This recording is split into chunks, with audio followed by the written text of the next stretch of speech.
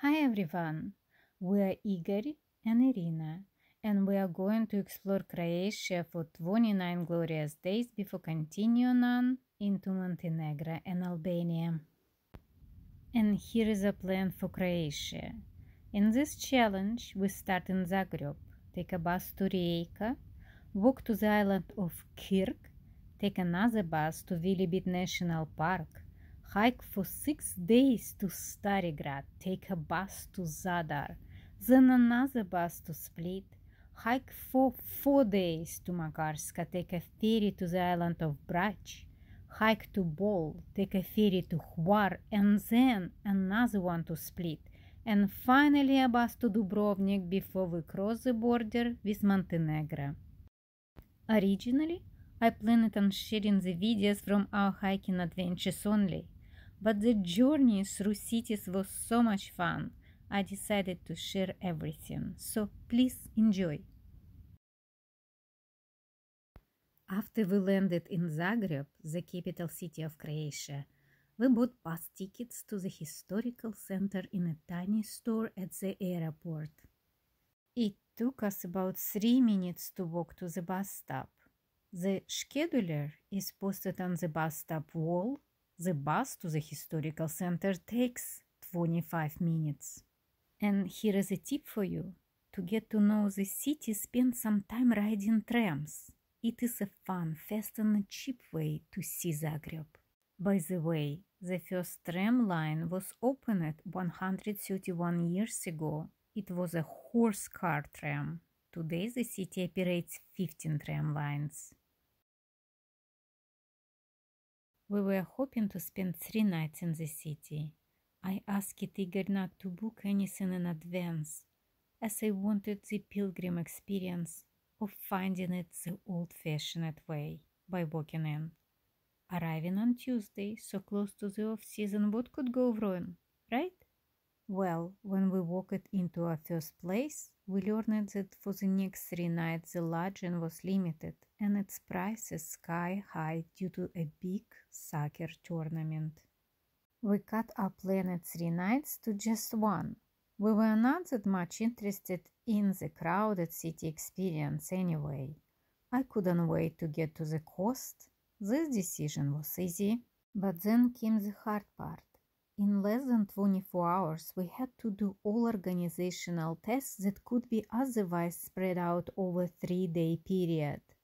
Besides finding a room and making dinner for tonight, we had to scout the train and bus station for departure times to Rijeka, book a hotel for tomorrow night, yes, no more walk-ins, go sightseeing, and finally shop for food supplies for our hiking challenge to the island of Kirk. Igor was scaring me with rumors that if we don't buy supplies in Zagreb, we are doomed. This proved to be not true, as we passed by a large supermarket before reaching our hotel on the outskirts of Rijeka. It wasn't necessary to buy anything in Zagreb. We managed to complete everything on our list, and here is something we learned about Zagreb and Croatia. Zagreb is set in a valley along the Sava River and the southern slopes of the Medvednica mountain. It is possible to hike from the city center to the mountain's highest peak. Out of 4 million people living in Croatia, about 1 million live in and around Zagreb, making it the largest city. The oldest known settlement in the area was Romans. Set at a crossroads of trade routes, it survived until the invasion of Slavs in the 6th century.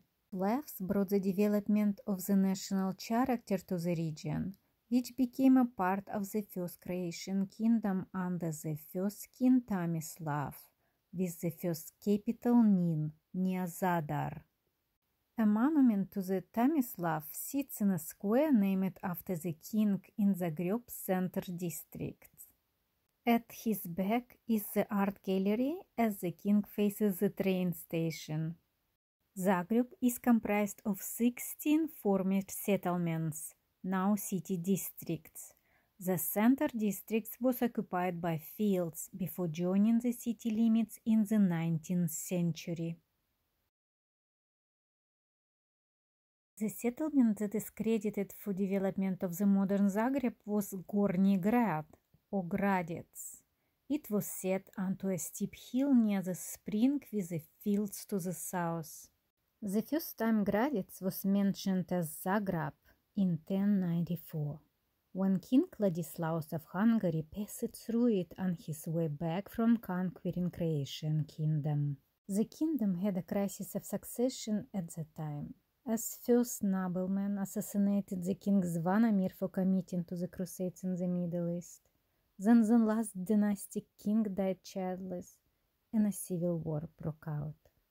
Zvonimir's widow, Queen Helena, wrote to his brother King Ladislaus of Hungary for help. Ladislaus invaded Croatia, marching freely through the entire land toward the Adriatic coast and the capital city of Knin. Meantime, some of the noblemen managed to crown a nobleman Peter Svacic as king. He met the Ladislaus army near the Gvozdь Mountains. In the battle that followed, Svacic was defeated, marking the official union of the Croatian kingdom and Hungary that will last for 821 years. It was on his way back when King Ladislaus passed through Gradec. To celebrate his victory, he ordered the construction of a cathedral naming the place Zagreb, from the Croatian word to scoop up. The cathedral was completed in 1217, as the area outside of Gradec slowly developed into a separate town occupied by mostly clergy. Locals call it Capitol, from the Latin word capitulum, for a group of monks. A bridge that connected two towns was called Bloody Bridge, as it witnessed many occasions of rivalry between them due to uncontrolled watermills construction. Fearing the Mongols, the citizens of Gradec strengthened their walls and built towers around their town. The Lotorshak Tower originally had a bell, but what is one bell in a town full of churches? Since 1877, a cannon fires daily from it to mark noon. Capitol, on the other hand, didn't invest in any fortifications, so when the attack finally came, much of it, including the 25-year-old cathedral, was trashed.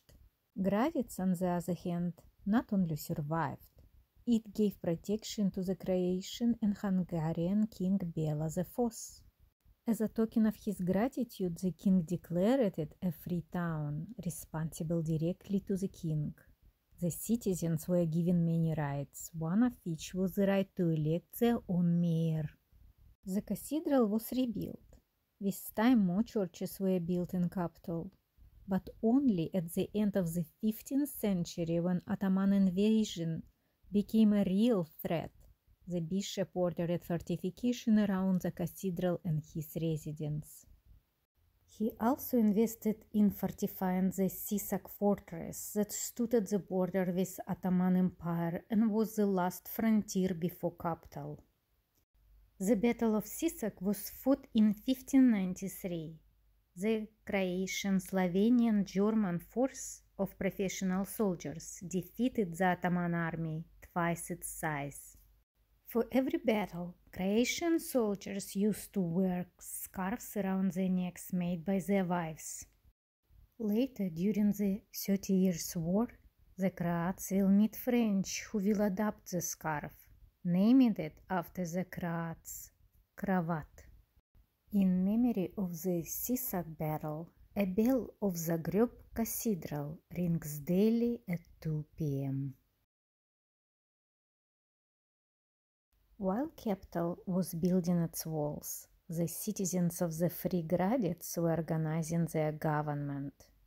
The heart of the town was St. Mark's Square, with the Church of St. Mark in the middle, surrounded by the town hall and residence of the mayor. In 1557, Gradec became Croatian capital, with the city also being chosen as the seat of the governor of Croatia in 1621. The Church of St. Mark had its roof tiles laid out with the coat of arms of the Kingdom of Croatia, Slavonia and Dalmatia, and the coat of arms of the city of Zagreb. Today, the St. Mark's Square is still the home to the city council, the Croatian parliament and the constitutional court. It is also the site of the inauguration of Croatia's presidents. Becoming Croatian capital city brought construction boom to Gradec and capital, making it necessary to expand beyond the protection of their walls. A garden below both towns was converted into a marketplace, which is now a square named after Governor Jelačić, with his statue in the middle. Finally, in 1851, Jelačić united Gradec and capital under Zagreb. Today, the combined towns of Gradec and capital are known as Upper Town, forming the old city with its medieval churches, palaces, museums, galleries and government buildings.